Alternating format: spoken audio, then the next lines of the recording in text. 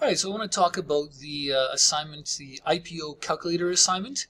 You've already done an IPO Calculator with the CS10 grade calculator, but for some extra practice and to make sure you're confident with this, I'd like you to choose one of the formulas from this document here. So if you click on this link, it'll give you a lot of different formulas, distance between points, which is really just Pythagoras' theorem, right? Find the horizontal distance, the vertical distance, and then do Pythagoras' theorem to find the actual distance here. Right, there's the slope of a line, Heron's formula, which is a cool formula to find the area of a triangle given the side lengths. There's area of a trapezoid, midpoint, volume and or surface area of a cylinder. These are pretty simple. You can maybe do both of those, right? Ask for the radius and the height and then calculate both. Compound interest, Fahrenheit and Celsius conversions, a tip calculator, ask them for the bill and what percentage you want to tip and figure out all these things.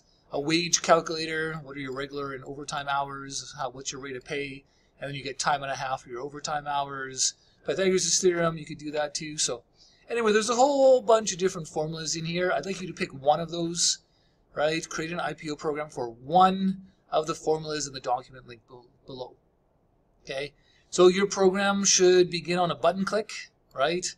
The user will type in the values that the formula needs.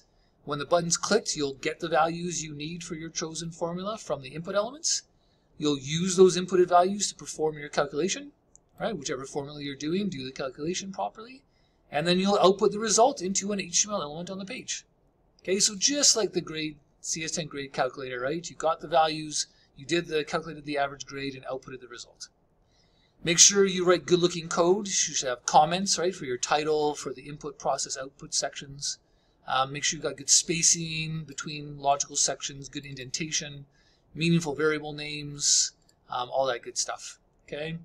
Once you're done this assignment, upload the solution code to GitHub. You don't have to publish this page like we did in the first unit, right? How we use GitHub pages. Just upload your files to GitHub into a public repository so I can see it. And then turn in your Unit 2 on Google Classroom after adding a link to your solution code on GitHub. Right, after adding a link to your solution code on GitHub. Okay, awesome. So yeah, like I said, pick a formula, make the program, turn it in, and I will mark it. All right, if you have any questions, let me know. Otherwise, have fun.